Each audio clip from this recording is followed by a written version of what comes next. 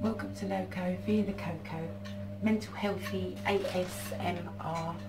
I am Silva. Let's put the other little bit. So I'm going to be uploading a few videos today, some ASMR, art techniques, and I'm just peeling my spuds for my Sunday dinner.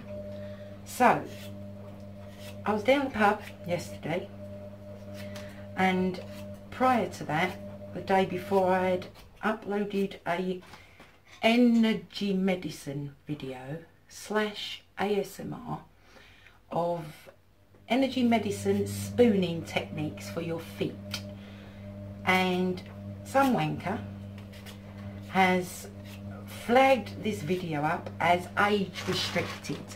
Now, I don't know what sort of life you live, but how the fuck spooning someone's foot with a stainless steel spoon has got anything to do with age restriction, I do not know.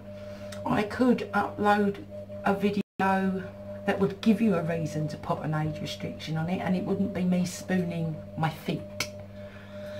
But hey ho, I mean, to flag up an age restriction video of someone spooning their feet just makes you wonder, what sort of fucking lives do you live to think that there's any kind of pornographic underage restriction needed here?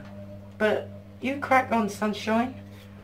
You know, I'd dig a little bit deeper into your mind if I was you. If you think spooning feet